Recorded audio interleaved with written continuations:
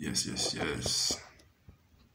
So I know you guys been coming to my page, listening to my mixtape, like, oh my gosh, it's so awesome. I wish you would hurry up and drop some more stuff.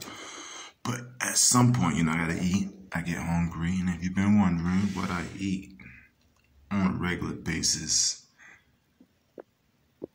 I don't know what to tell you, man. Like, I know there's gonna be a lot of complaints about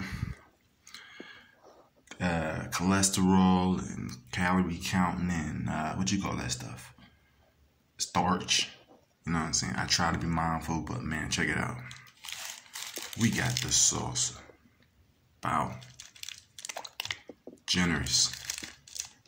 It's not like McDonald's. Okay? We got tortillas. 3 of them. Count them. 3 tortillas. Basically a 3-piece plate. Okay? Grilled chicken, pollo, arroz, and macaroni. Or noodles, whatever you want to call it. This is what blows my mind, man. This is 3 pieces of chicken. 1, 2, 3, technically 3 sides with a generous amount of sauce, bro. Something like this would cost like first of all, think, how much do you think this costs? How much do you think all of this costs, bro? Oh my gosh! All right.